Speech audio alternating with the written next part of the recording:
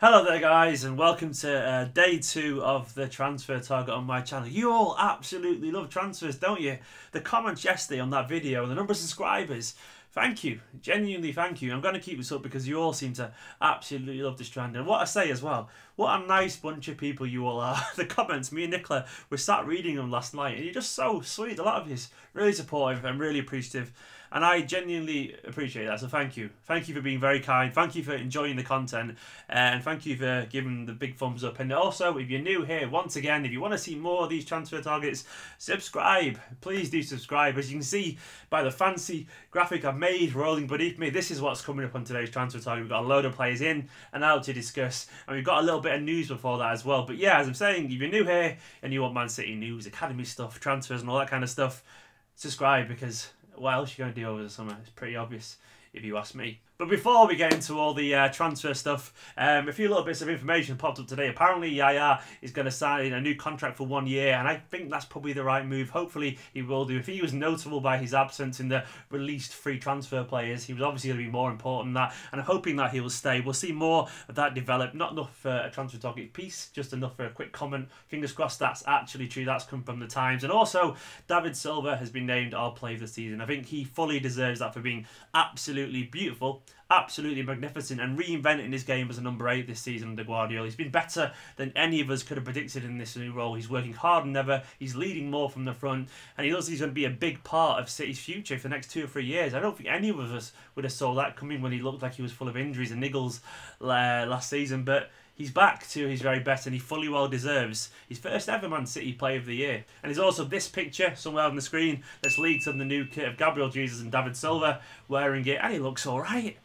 There's white shorts. I'll take that. It's a lot nicer than this season's or last season's, depending how you view it, if it's finished or not. It's a lot nicer than that kind of thing. It's another Nike template. At least we aren't Coventry City for 1 season. So more of that Nike, please. If you're going to be boring and generic, at least be boring and generic and get it right. But on to the actual transfers. I'm going to start with someone we even covered yesterday. It's going to be Ederson, because that looks more or less done already. Apparently, according to Obola, a huge Portuguese news outlet, he's already flown over to Manchester to finalise deals. I don't know if that's actually true or not. None of us actually do. But it looks very, very likely that we're upping up our intensity to sign him. Apparently he was waving goodbye last night after the Portuguese final, his final farewell, and even he said to the press it's likely that he'll be his last ever game. The manager, Benfica, did say that if he's going to leave, he's fulfilled his duty as a Benfica player, and they will hold him in their hearts forever. So they see him as expendable now. It could be, apparently, according to some papers, a world record fee for a goalkeeper, beating Buffon's fee all those years ago. That was a long time ago.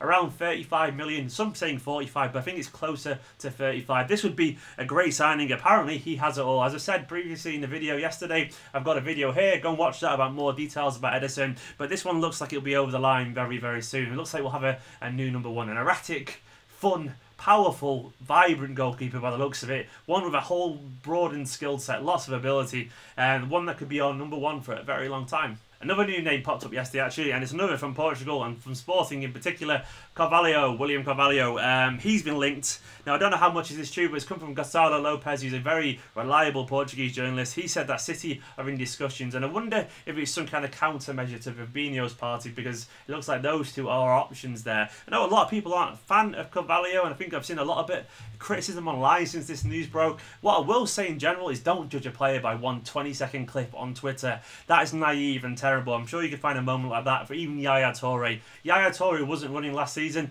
He's been running this year under Pep. So if we do sign Carvalho, that little clip that's going around where he looks lazy, that won't be happening. That won't be happening at all. He will be running a lot more. Carvalho had his kind of peak a couple of years back where he was excellent for Sporting, and his stock rose absolutely hugely, and he almost priced himself out of a move to many teams, and since then I think it's fair to say he's stagnated a little bit, but on his day he can be absolutely excellent, a deep lying regista, to coin the football Twitter term, the hipster term, so to speak. He's comfortable on the ball. He hasn't got the most pace in the world, but he's very comfortable passing it around. He's obviously absolutely huge as well. And he's still very young. He's still got a lot of potential, a lot of time to maybe fill out and be the player that he can be. Whether it'll happen or not, whether he will get there, I don't know. I know he's not the biggest, most popular player that we've been linked to so far, but you have to trust if Pep sees something in a player, then maybe it's worth considering. I don't know if this will happen or not. I don't know if it's just press stuff. I don't know if it's a lazy link because Pep's brother is his agent. But we'll see, I guess. But that is a new name there, and we'll have to see how that one goes. It could be that we're just calling Fabinho's camp's bluff there on that one. The third one on the ins, and there will be an out section as well coming up soon, so do hang around on that one.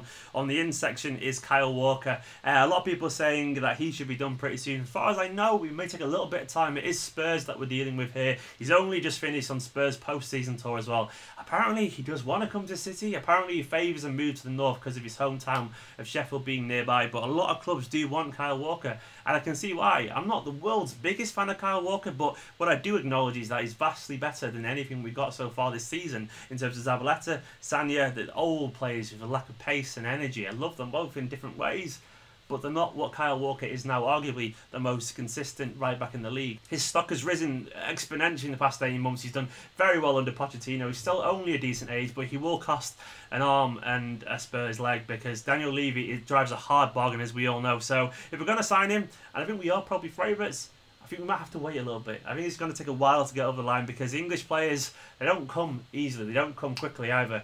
We're going to be going on for a long time, I think, for this. Hopefully it won't take all summer, but don't be surprised either. And on to the outs, and did you like that little transition there to this side to that? It's good, wasn't it? Anyway, Nolito is the first alleged out. I don't know where he's going to go. There is rumours linking him to Sevilla, amongst other teams, but he's been quite vocal against Pep and against City so far in the press today. Let me read this quote here. He said, I'm crazy about returning to Spain.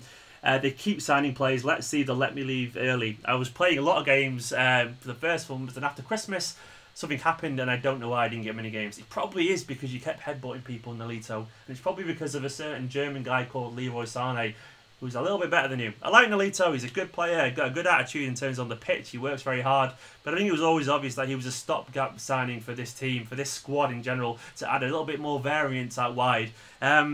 He was a little bit of a bargain at the time. It's not quite worked out, and I think he's been eclipsed already. And then Bernardo Silva will take more kind of game time in that attacking wide role as well. So Nolito, he probably should leave, and it probably should be with our blessing in general. Maybe he's had a full length of Pep. I don't know. He seems quite combustious, and we'd all know. But if he goes, I wouldn't be surprised, let's be honest. And another that might be going, according to some people, depending on who you believe, is Kelechi Iheanacho. I would be devastated to see Kelechi go because I still rate him absolutely hugely highly. I think the one thing Kelechi hasn't had at any real kind of stage of his career so far is concerted game time. With the likes of Sané, Gabriel Jesus, even Sterling, even Bernardo Silva, when they were younger, were getting regular game time. Kelechi's been sat on the bench. His pedigree when he came to City was ridiculously high. The golden boy of the World Cup with the under-17s, and in general, one of the most highly rated young footballers of his age. And he's proven with his goals and assists, and when he does get a game of football, that he knows how to score, he knows how to assist. And I think there's more to come from him yet. If he does leave, it would personally be my blessing. I hate to see someone like him with his ability go to waste, but apparently City have put a 25 million fee on him if he is to go, and that's probably fair given what he brings to the table. I think he'll probably stay if I'm being totally honest, but I do want to see him used more because I don't think we've seen anything near what he could be yet. We need to give him a run of games. He needs to get it somewhere. It might not be a City, but if he got a run of games for somewhere and he was number one, then number 9 striker, then I think he would improve a lot. I think his confidence would come. He wouldn't be so eager to impress. I think he wouldn't overdo it, wouldn't get a little bit carried away with his touches, which I think is the main problem he has, that he tries too hard when he comes on. And I think he did grow in confidence as a focal point of attack. I think he'd score a lot of goals. But for now, I can see him staying. I might be wrong, but I can't see anyone stepping up 25 million. But if they do, they're probably going to get a good goal scorer. Hopefully, if that happens, we put in a decent buyback clause of around 35 to 40 million, which may sound a lot, but given these days, that's probably nothing at all. And the final out is another young lad, Tosin Adarabioyo. The Times are reporting that he hasn't yet signed a contract, and he's rumoured to be leaving at the end of June. This goes against what Sam Lee from Goal said, where he said he has signed a new deal, he will be staying. I think maybe the truth is somewhere, maybe his intention was to sign it, maybe he has signed it, maybe the times are wrong, who knows. But if Tosin goes, I will be gutted and also happy for him at the same time. I know it sounds weird to say, but I do want to see him get football somewhere. What I've seen prove to us all what we know. What I see, a player that maybe leaves and becomes as good as we know they can be, to maybe spark a bit of reaction from City, because I think we're ignoring some of these lads for far too long at times. If it takes one that got away to be really good, to prove a point, then kind of so be it. At the same time, if he does stay, I'll be very happy as well, because I think he's a great footballer. I think he has stagnated a little bit in the past 12 months. That will be because he probably needs actual game time to take him to the new level. But he remains a very good footballer, somewhere in limbo, I'd guess, between the first team and the academy team at the moment. If he does leave, he goes in my blessing, and I hope he gets first team football somewhere. I don't know which way this is going to go, but we'll see. Anyway, guys, that is the end of this video. I hope you enjoyed the second ever transfer target on my channel. If you want to see more of these, do get in the comments. Let me know who you want me to talk about tomorrow or the day after, depending on if we sign anyone or whatever video I'm going to do then. And I'm glad you enjoy it. Thank you for being absolutely lovely. If you haven't already as well, go and subscribe to my band channel there, where you got loads of epic post-rock stuff and really good music. And also click that link there to subscribe to my channel. Click any of these links here to watch yesterday's video or another one, because I promise you'll enjoy it. Maybe, maybe not. Anyway, see you later, guys.